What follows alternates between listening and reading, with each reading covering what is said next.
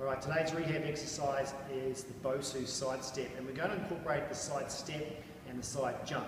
And these are really, really good exercises for a sort of advanced level knee rehab. We use it in our ACL rehab program.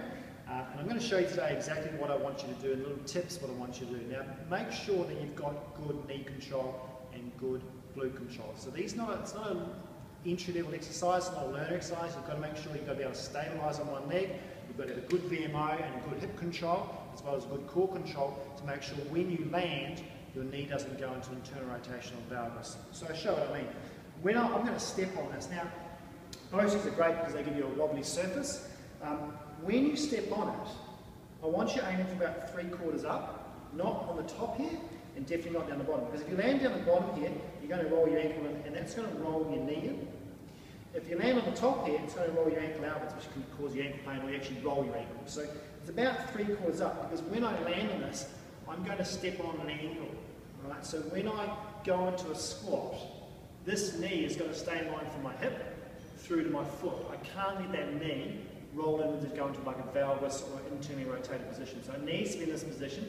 Hence, I want to be 3/4 up, and my foot needs to be stable. So I'm going to squat in that position, step on and step off.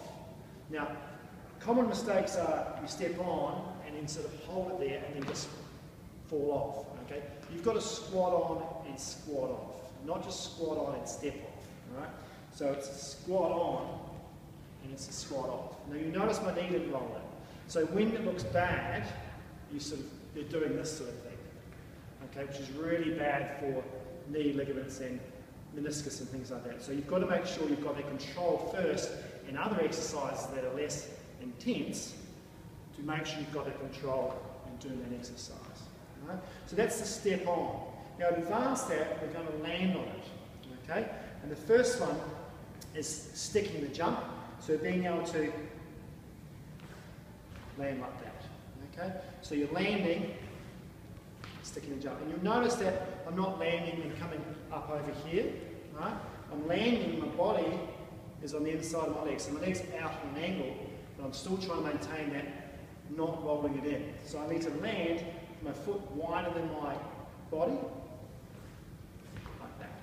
Okay? So landing and pushing off. Now this is soft impact for this leg, so if this was the injured leg, that's a soft impact and control work. If I was landing the other way, okay, so if I'm going this way,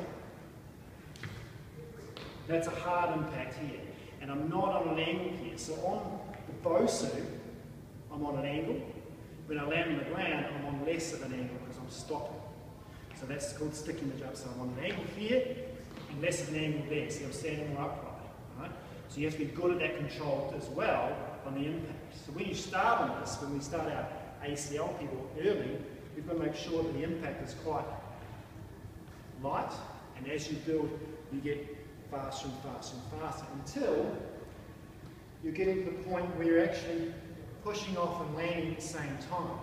And it's really helpful. I've got a mirror in front of me which you can't see, but it's really helpful for me to look at a mirror so I can see what my form is doing. I can look at the BOSU, I can look at the mirror, and I can check it out. So I'll be going from here. So I'm spending the same amount of time left and right, and now I've got my angles. Be careful that BOSU doesn't move too much, so it can't be too slippery surface. All right.